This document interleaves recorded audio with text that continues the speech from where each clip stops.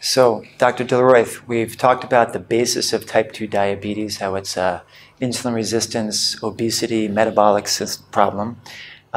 Who's predisposed to that? You mentioned there are genetic components to it. Are there other aspects that make someone more likely to get type 2 diabetes?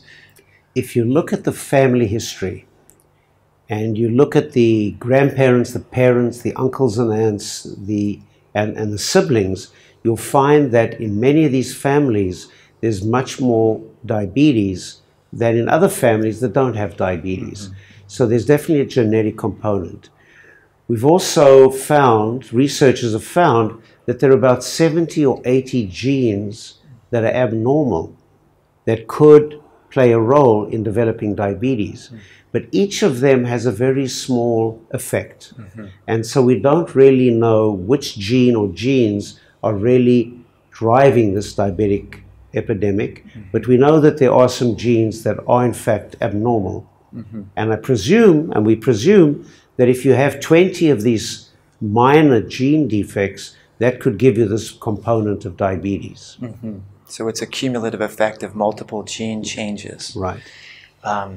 And are we able to know from besides looking at family history, are there any age groups or ethnic groups or environmental issues that might predispose someone to diabetes? Well, we know that there's certain ethnic groups. For example, in America, the Pima Indians in the southwest of the country are very prone to obesity and very prone to diabetes. So there are, and also in some of the islands in the Pacific, where the degree of diabetes is much worse than other communities. Mm-hmm. In our area in New York, for example, we have, on the Upper East Side and West Side, we have Spanish Harlem and African American Harlem.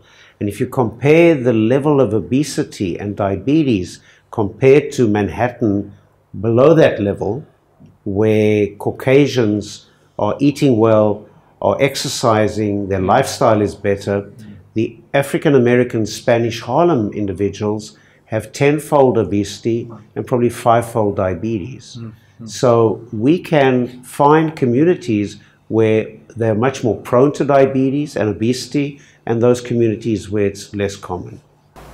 Fascinating, Dr. LeRoith. So what you're saying is that there are certain social, economic, geographic groups that get diabetes more than other groups, and you were describing a lot of genetic influences, but also that there's a significant lifestyle influence of who gets diabetes. Could you speak a bit more about the lifestyle factors that might contribute to that? So we always consider type 2 diabetes as being two etiologies. One is genetic and one is environment. You need to be predisposed genetically, but you then need to have the influence of the environment. The best example, which I mentioned, are the Pima Indians, who have 100% obesity. On the other hand, they only have 50% type 2 diabetes, suggesting that those that have the genetic predisposition and then develop the obesity are likely to become diabetic. And people have shown that over 100 years, they've gone from farmers to eating a Western American diet, and so obesity has gone from 5% to 100%, but only 50% become diabetic. So it is a twofold disease. It's genetic and environment. And the environment in generally we discuss is lifestyle change. The types of foods, the obesity that's developing, the lack of exercise, this has led to this increase in obesity, which is driving the type 2 diabetic epidemic.